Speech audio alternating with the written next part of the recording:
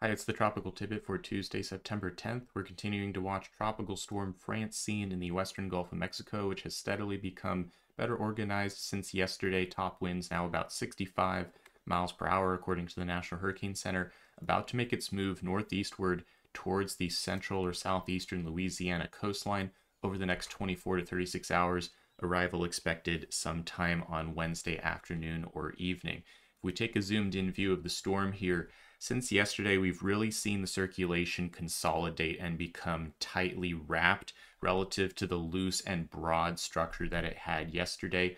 What happened was during the day, it was able to quickly intensify for the first few hours of the afternoon, and then it's gone through a brief pause in the intensification process during the overnight hours due to some dry air left over from the old cold front that had injected some cool dry air down into the western Gulf that had wrapped around and kind of gotten into the core a little bit. So we've seen a bit of a consolidation phase where the storm has not been quickly picking up strength, and you can see a little bit of that evidence of the dry air kind of getting in there and eating the western part of the inner core. The radar picture out of Brownsville, Texas also gives you the sense that while there's a little bit of an inner core ring right there, there is some dry air that continues to erode deep thunderstorms on the western side. But that is progressively getting mixed out, and we're likely to see continuing intensification probably a little more quickly today and tonight than we saw during the overnight hours last night. This is a radar data picture out of the Hurricane Research Division, courtesy of them, showing a composite of the 1,600-foot winds from the NOAA aircraft that has been flying through the storm this morning, showing that the inner core wind field has become much tighter since yesterday, stronger on the eastern side, which is expected. That's where the max winds of 60 plus miles per hour are being measured, and in general, seeing this compact ring of max wind developing near the storm center is an indication that a true inner core is forming, and that is likely to result in Francine becoming a hurricane during the next 24 hours. Now, the important aspect of the intensity forecast here is going to be wind shear. As we discussed yesterday, there are strong westerlies over the southern U.S. right now. So on the water vapor satellite animation, you'll see these upper level cirrus streaming from left to right on your screen, and you can see that happening even over areas like Corpus Christi. So you can see entering stage left here, all that upper level flow. Francine is currently in an environment where it's not being impacted by that shear, but all it has to do is move northward a little bit, and overnight tonight, it's going to start encountering much more hostile conditions than it's currently residing in. That doesn't mean it will immediately stop intensifying tonight. It will likely continue intensifying into Wednesday, but eventually that intensification will be capped, which is the good news. The bad news is it will not have enough time to weaken substantially prior to moving inland. So we're expecting intensification to probably slow down in the final hours before landfall during this last bit of its journey right in here, but it will likely be near or just below its lifetime peak intensity prior to crossing the coastline. But this is unlikely at this point to become a major hurricane of Category 3 plus strength, but it will still be a Category 1 or 2 hurricane based on current expectations. That means winds between 75 and 110 miles per hour. Right now, the National Hurricane Center forecasting a peak of 90 to 100. So that's kind of the situation that we're dealing with as this moves northeastward toward the central or southeastern Louisiana coastline. And this makes sense given the structure that we're seeing evolve today in the inner core, which is following the general expectation of high-resolution model guidance, such as the HAFS-A model from NOAA, which expected an inner core to be forming at around this time when it's southeast of the Rio Grande Valley, as we see here on the model. And we'll see that structure continue with a dark green ring indicating deep moisture and thunderstorms, the formative eye wall that you expect out of a hurricane-like structure, continuing through tonight and into the early hours of tomorrow morning. Now you'll notice that as soon as we get into the overnight hours, there's some brown color showing up on the southwestern side of the circulation. Most of the green starts becoming a little more asymmetric toward the northeast side.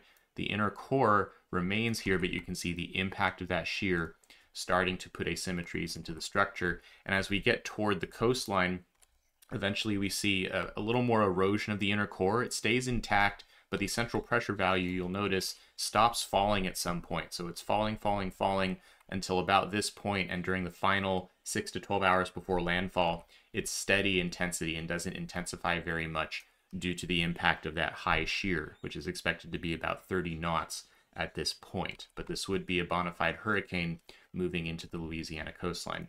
HAFS B, similar outcome here, strengthening overnight, and then in the morning you start to see erosion of the southern eye wall.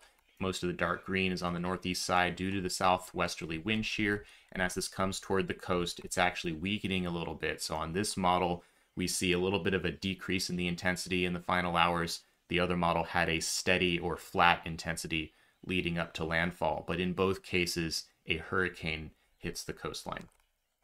As far as the track goes, we have seen a little bit of a shift to the east since yesterday. This is the current set of deterministic model guidance that the National Hurricane Center is by and large looking at, and you can see the cluster of most solutions centered near or east of Vermilion Bay. If you compare that to yesterday afternoon's tracks, you can see that there was a concentration west of Vermilion Bay.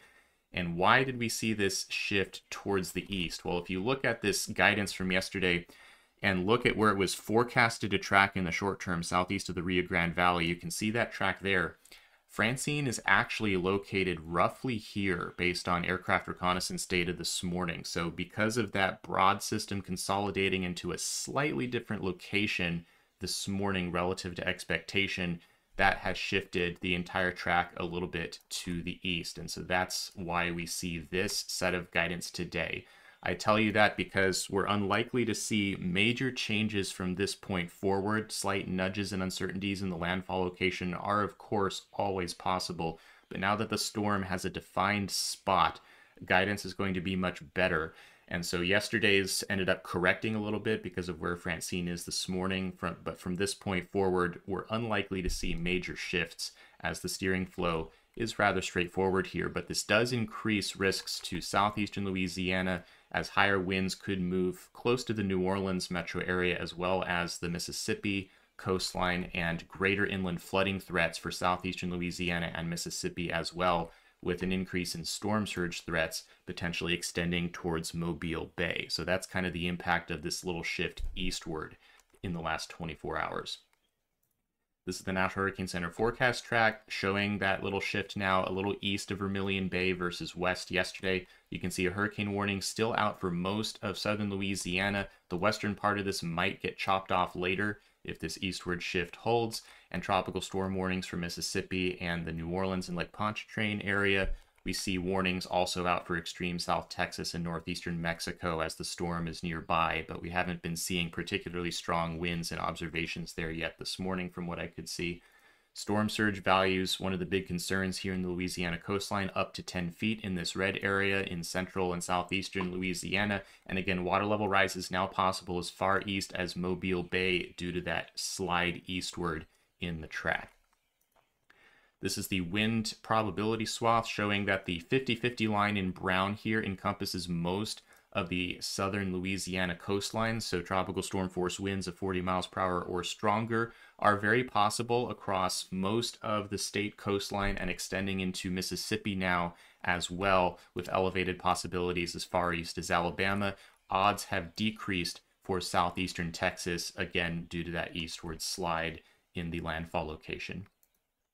Flash flood risk remains at moderate in southeastern Louisiana, and a corridor of elevated risk extends well inland as the storm will track northward and bring moisture and heavy rains along with it. And there's also a slight risk for tornadoes along the North Gulf Coast near and east of Francine Center as spiral bands rotate onto the coastline. And I would note that bands are already raking the coastline with heavy rains and could bring that tornado risk in advance of the storm core, which is still well to the southwest, but we are seeing heavy weather in advance of the landfall. So be mindful of that as you're finalizing preparations. Please be safe and ensure you're prepared for a likely Hurricane Francine making landfall in Louisiana sometime on Wednesday afternoon or evening. That'll be it for now. Thanks for watching.